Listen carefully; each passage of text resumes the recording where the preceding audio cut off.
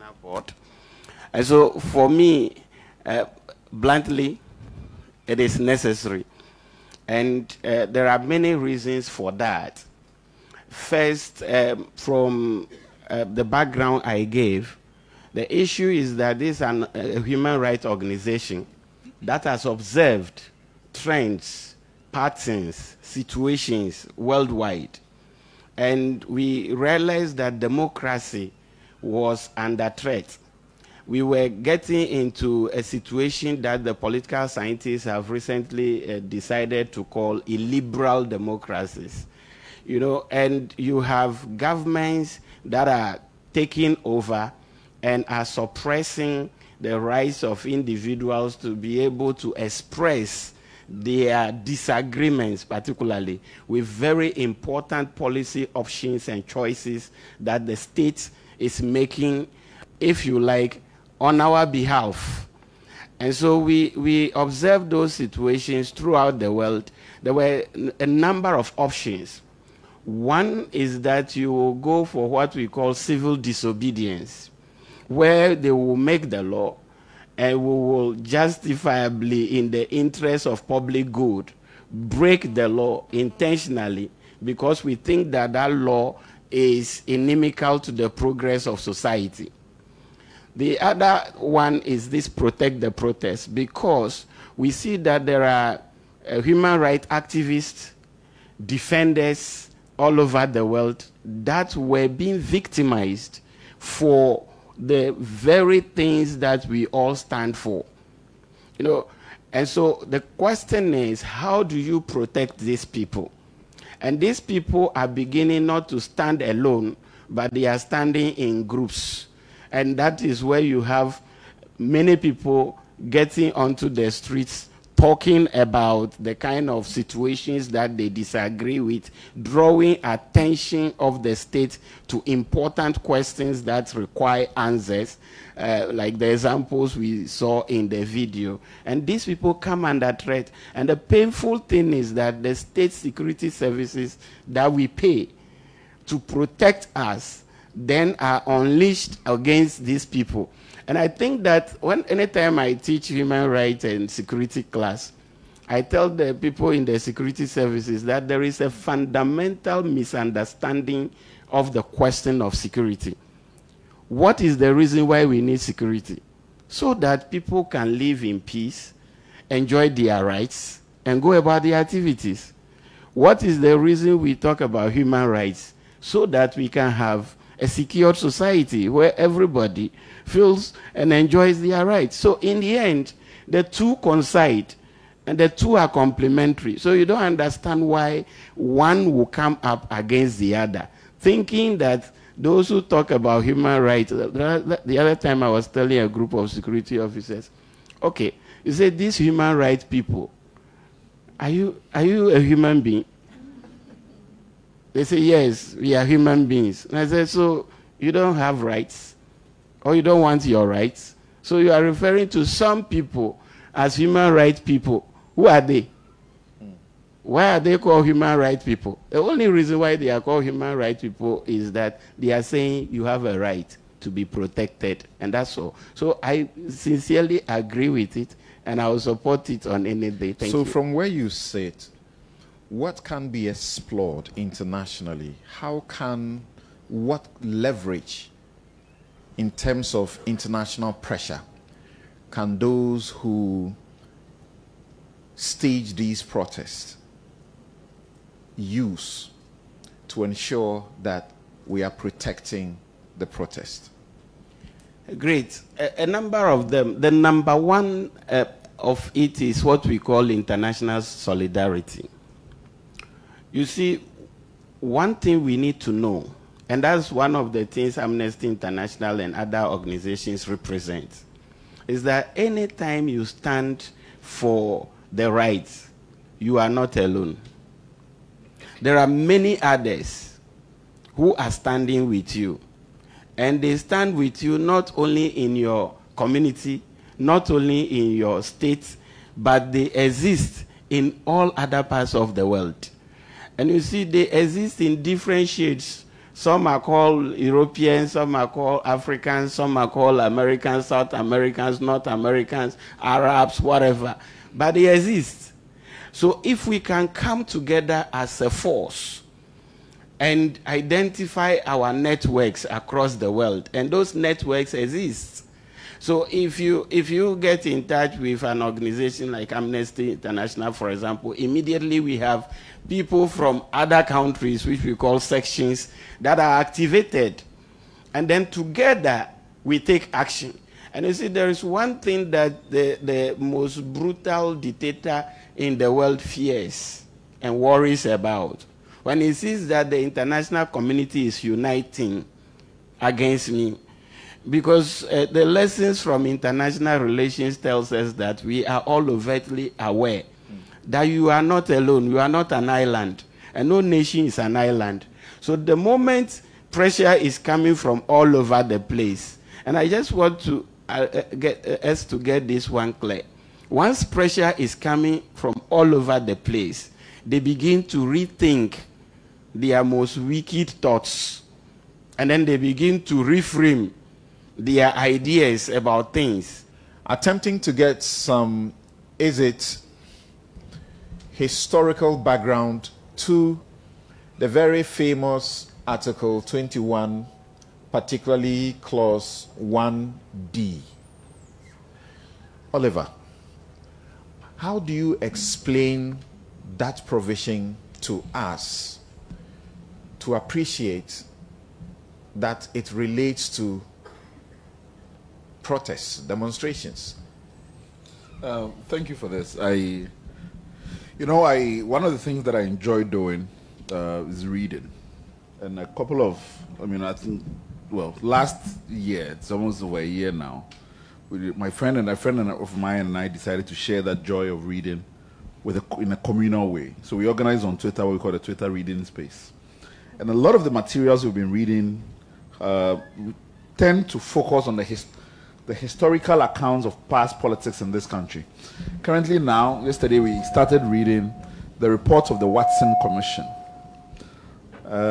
The Watson Commission was the commission which was appointed after what, the British called the 1948 riots, or the 1948 disturbances, to investigate and the underlying causes of that. One of the things I found very interesting is that in the course of reading, a number of people joined the space and discussed it. And the overwhelming comment that so many people were making was that, well, if you hadn't said 1948, I would have assumed you were talking about present-day Ghana. Or somebody saying that, but what you just said sounds like your own experience that you're talking about. And it's very interesting to look at it.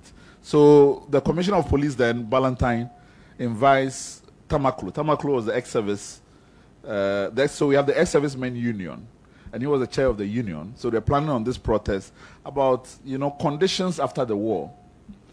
And so they invite him. They were supposed to present the petition to the Christian Moore Castle. And he says to him that a couple of days before the protest, it was supposed to be on 24th February, it happened on 28th, Saturday. And he says, but you know that this protest you guys have planned, it's illegal because the authorities have not approved this protest. But as a way out, we can reach a compromise. The compromise is that I would point on the map a different route for you, and your people would agree, and then when you get there to the secretariat, a few of you will come out and we will come and receive the petition on behalf of the governor. Now, when you're reading the report, at some point you're unclear as to whether the report says that Tamaklo agreed to this arrangement, but they were unsure whether or not it was an agreement only so that they can go ahead with it, or in fact, later on the route deviated from what was planned and how they go about the protest. Now, the interesting thing I found about the conversation that happened between the Commissioner of Police and Tamaklo, it's exactly the kind of conversations that we have been in so many times whenever the question of protest has come up. Now, the language of what Tamaklo was dealing with was to get a permit at the time has changed.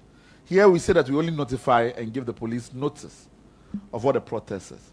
But in fact, in the reasoning and how we have made it work, it almost reminds you of the colonial relic of every time you need the police, say so before you're going ahead to do that. It is this idea that when you're reading the Watson Commission report, that certain individuals who then, after the protests, were arrested, is where we get the myth of the Big Six from. That historically, our independence owes to a certain number of individuals who were arrested because of a protest. Now, if you take every single currency in this country, now we phased out the 2 cedi notes, but every single currency bears the faces of the Big Six, which for me is an indication that there's a national or historical sense in which we as a society view protests as part of what it is our national identity. And for me, it becomes important that when you're reading the video made reference to MPP versus IGP, when the conversation about should we consider and continue this practice of seeking permits as part of this democratic journey, that they were very clear and emphatic that it is absolutely undermining the right to protest, to continue to insist that a person's right to protest must get the sign-off of another person. That was the idea and history, a sense of history that you are reading in terms of what you are bringing to bear on this. But it wasn't always so in terms of how we have viewed protests historically in this country. Even in the aftermath of those who won independence on the back of protest, did not put together a legal framework that was protective of protest. We had to wait until Nkrumah was overthrown, and in the 69 provisions, that the real discussion about the place of speech and the place of protest in securing our democracy, there's a sense of which we have to be able to put that in place starts to develop. Unfortunately, the 69 Constitution lived a very short life. And so from 71 all the way to 79, we had a whole period of history where you couldn't make reference to any pre-existing right of protest. It didn't mean that protests did not happen. That we know that the FGM and other movements continued to organize protests. For instance, a big protest was the opposing Achampon's Unigov proposal. That historically, it has always been a push and pull between how those who are governed relate and speak to those who govern. And the framework of protest has always been the framework within which we mediate that. So that when we come to 92, our perspective of protest and its place in our history, we must have that in mind, or else it becomes words on paper. And words on paper do not mean anything to us unless we can see its continuous manifestation and continuous reinforcement that it is part of us as we a people. I'll give a short example and then I hand over to you. One of the things that I hear Ghanaians talk a lot about, particularly when we step out, is this sense of pride that we're the first country, sub-Saharan African country, to gain independence. And it's almost, we must agree, some sense of a part of a national identity.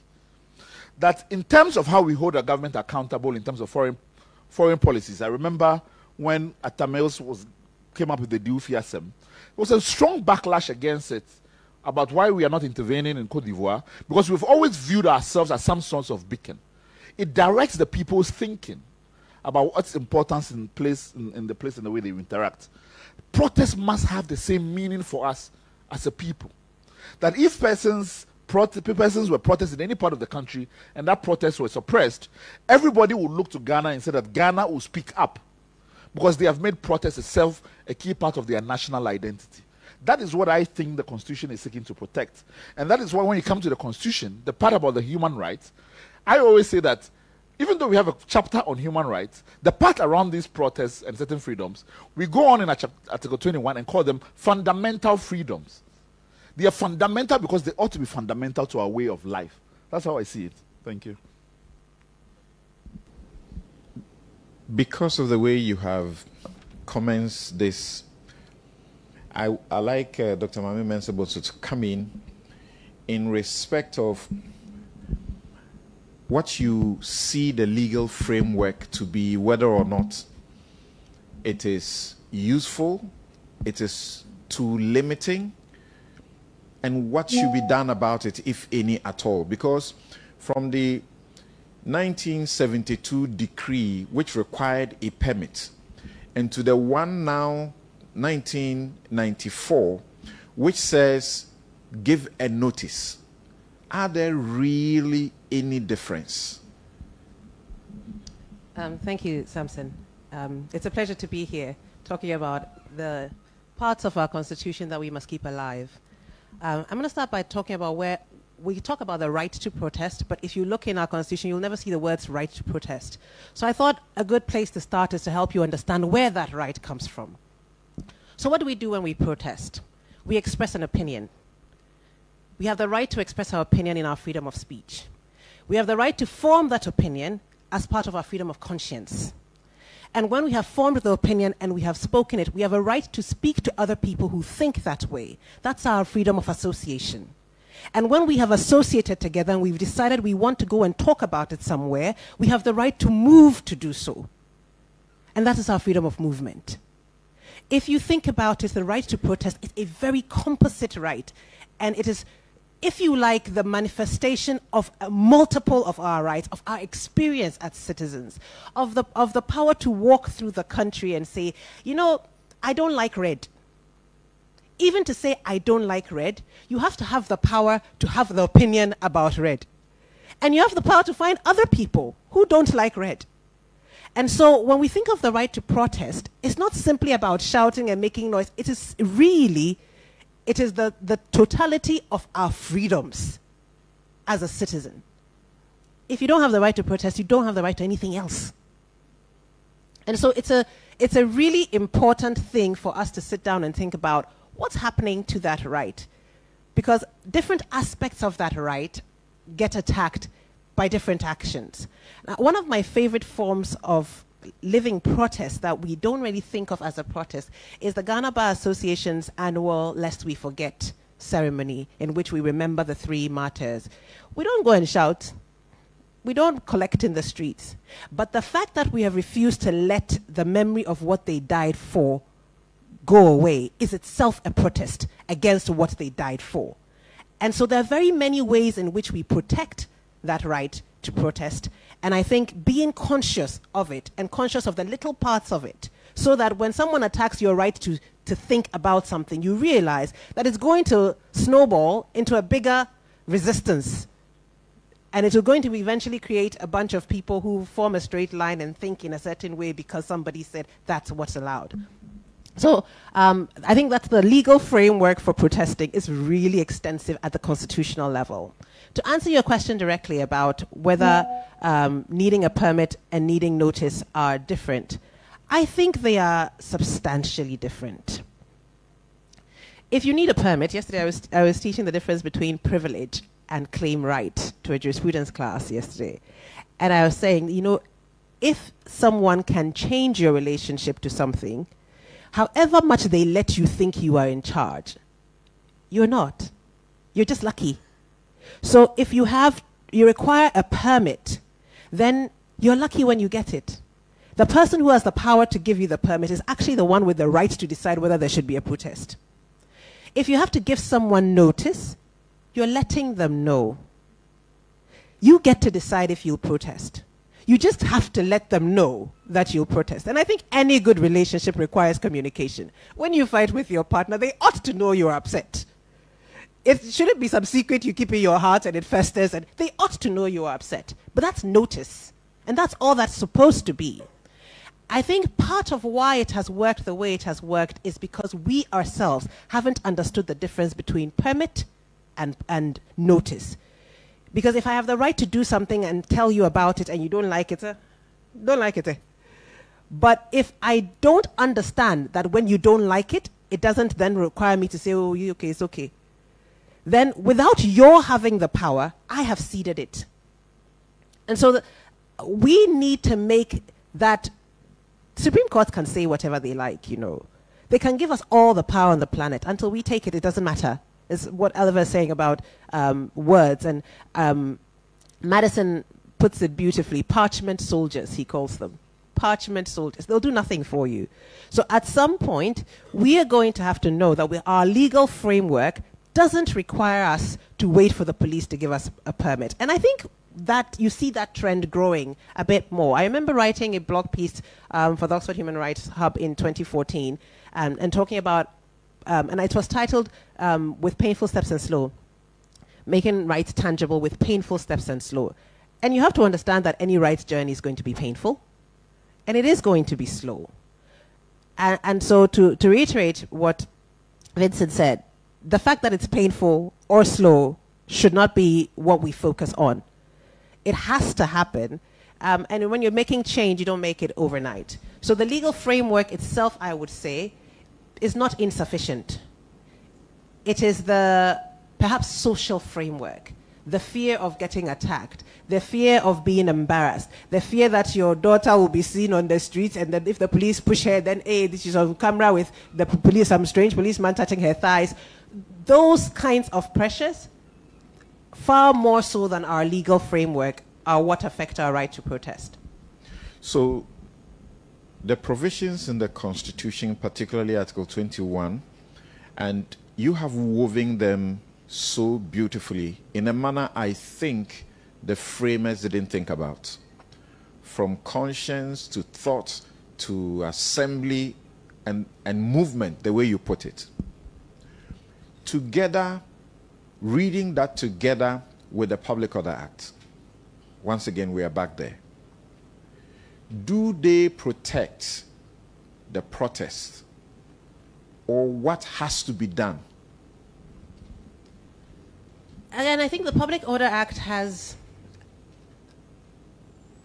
the thing with the Public Order Act is, I can't say it's entirely unnecessary.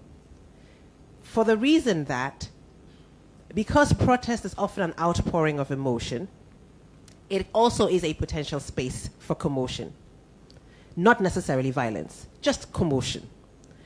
And so the idea that the police forces, the security forces, should know that there's a possibility that there'll be a large number of people in a place, a coordination challenge. Whenever 80 people need to move out of a door, somebody needs to direct it. And so its existence itself is not, I think, contrary to the constitutional idea. Its methodology, and perhaps it is the fact that it is coming into the hands of an institution that has a traditional culture of misunderstanding its role.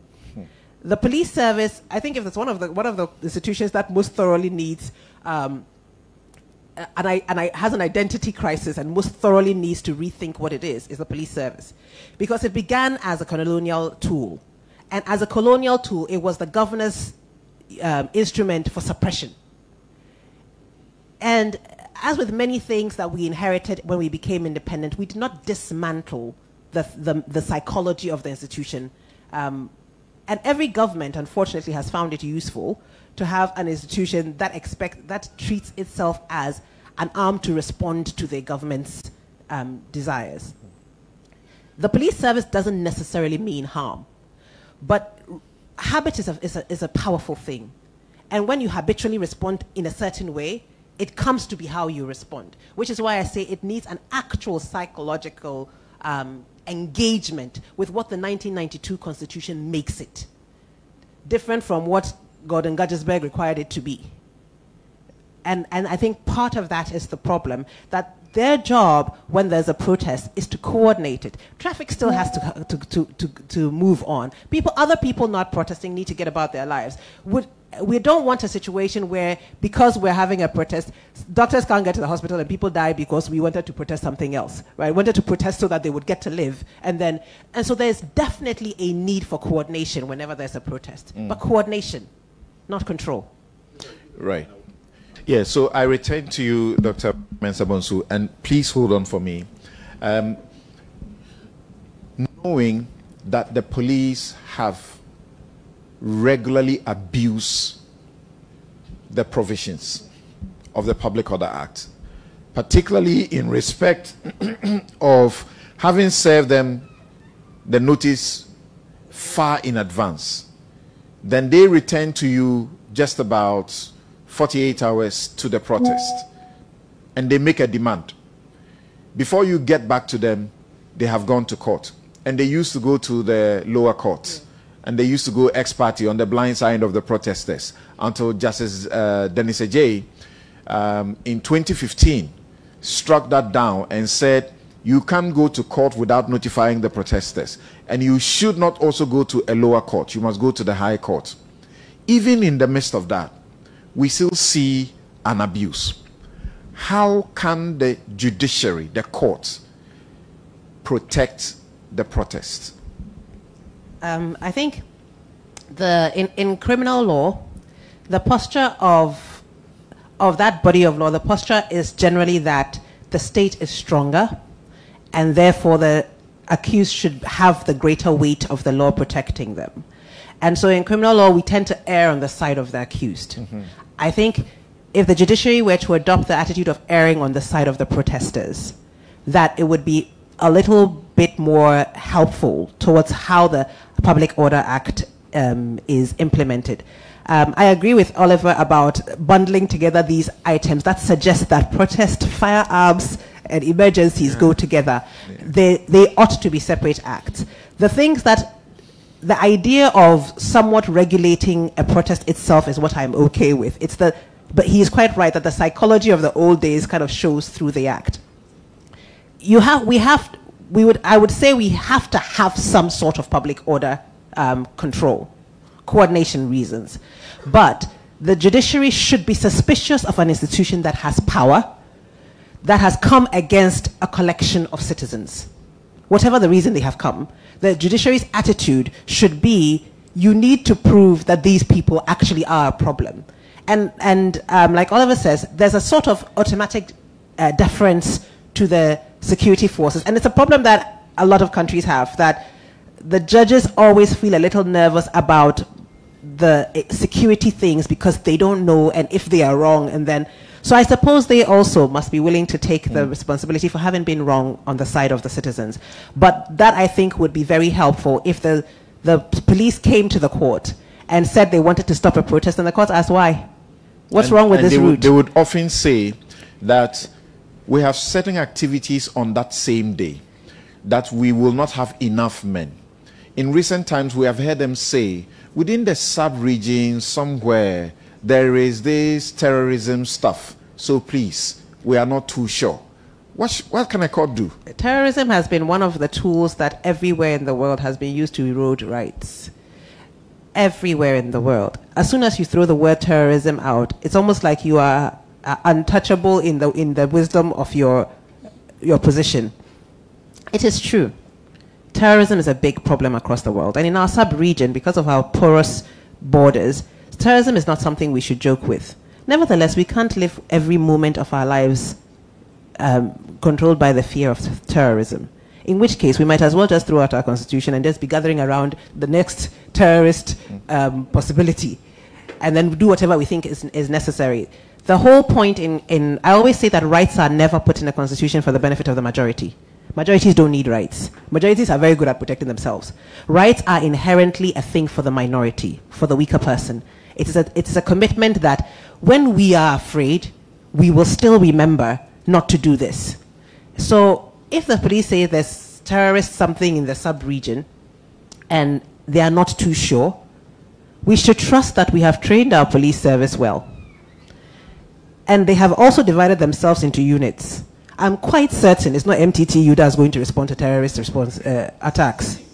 I don't know much about how the police works, but I think it's not going to be MTTU. That'll be the first point of call for terrorist acts. Therefore, to say that you're not sure about enough men and all of that, it just seems to me a very tidy and easy way out. And perhaps we as a people may be willing to take the risk that MTTU will be too busy to respond to the terrorist act because they were busy protecting us as we protest. And that should be okay too. Judges should be willing to take the chance that we are all wrong. The protesters, the police, we are all wrong, and it was going to be an emergency and we are going to regret it. But history is made up of moments where we took the chance and then we were right. Okay. Thank you very much. And now, Bridget, the Constitution in Article 12 says that the fundamental human rights and freedoms enshrined in this chapter shall be respected and upheld by the executive, the legislature, and the judiciary, and all other organs of government and its agencies, and where applicable to them, by all natural and legal persons.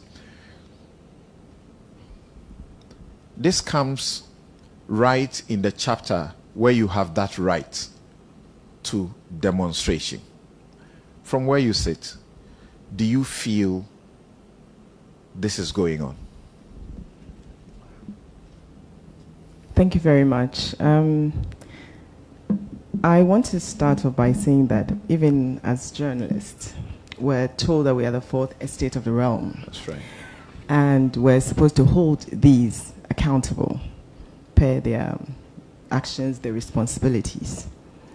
And yet, we are also trained to be neutral.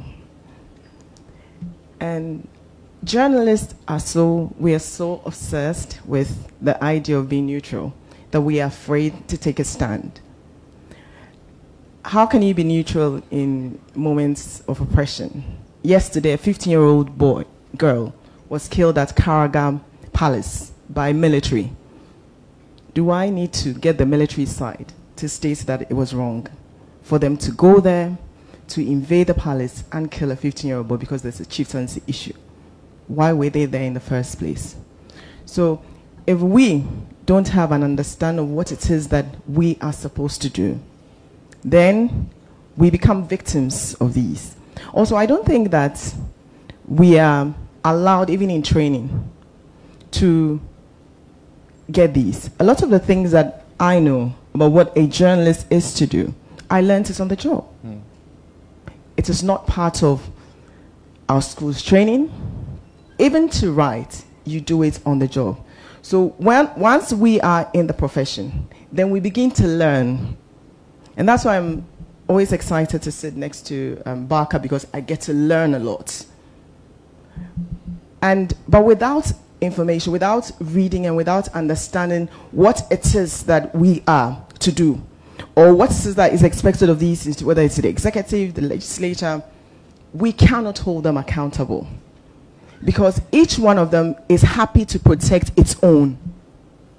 No one will give you that. I mean, I'm happy for institutions like Fact Check Ghana, because what we have become are institutions of announcements. We're not doing journal, it's just an institution of announcements. A vice president says we've created 2.1 million jobs, and you can't say it's a lie, you just have to report it.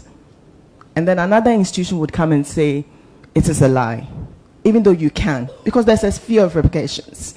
One, to the organization where you work, you don't want to ruffle any feathers, you want, in quotes, favors, because you want access to be able to talk to these same persons, but you really don't need that, but it's there. And unfortunately, we seem to have accepted it. And so it keeps happening and happening without us even realizing that we are being abused. Our rights are being trampled upon, that we literally we should have access to these and do our work. So we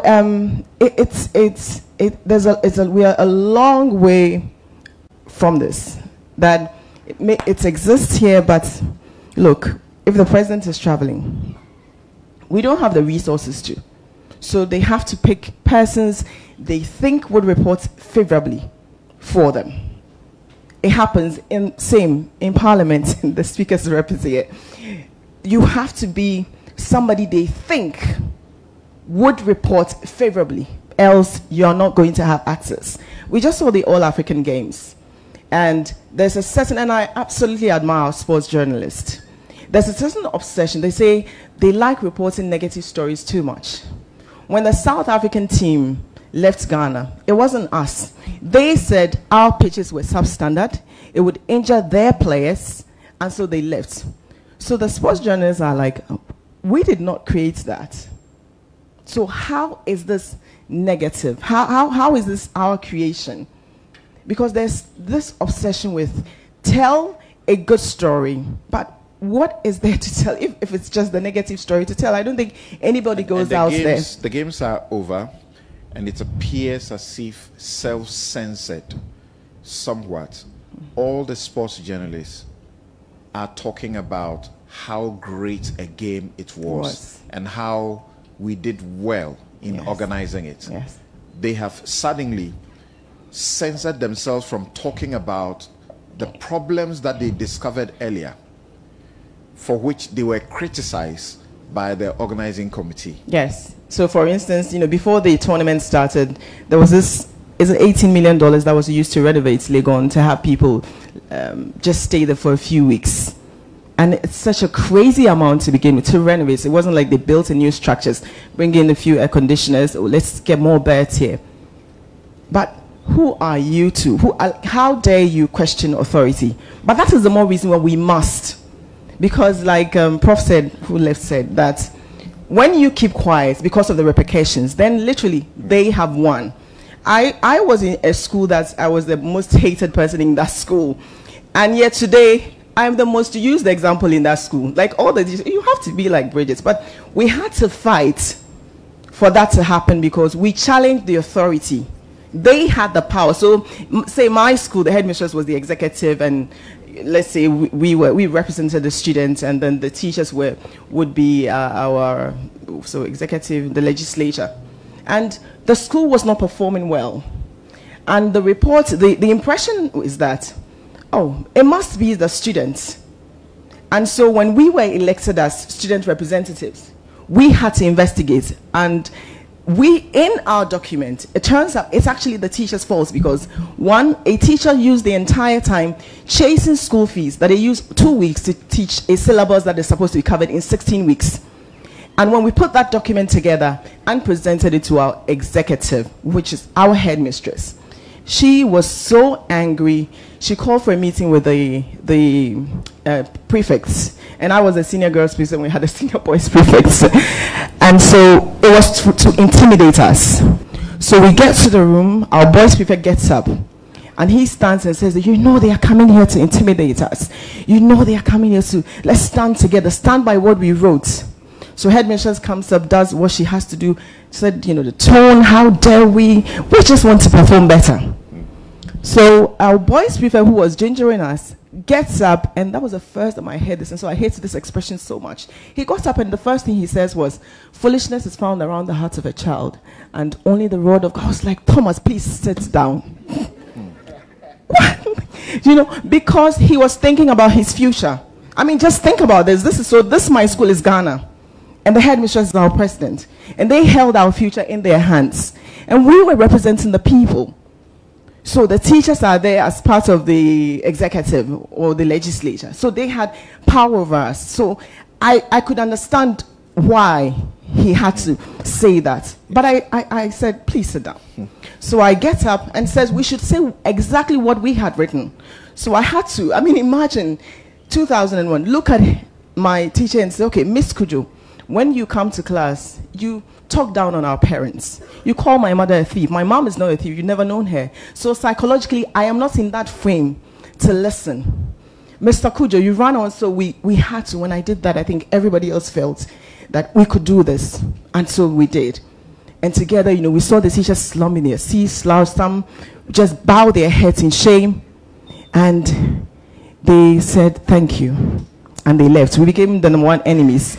I had a portrait on the school wall. They took it down, you know, because we had ignited something. Right. And yet they changed, and the story of the school changed, and our results were better.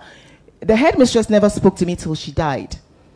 And but today they say, oh, you have to be like Bridges. But that story was not a positive story. So that's how state powers, you know, state uses its power. So the provision I referenced, the framers of the Constitution said the executive, the judiciary, the legislature, and all other persons and institutions within the realm are supposed to uphold, as it were, protect the protest. Yeah.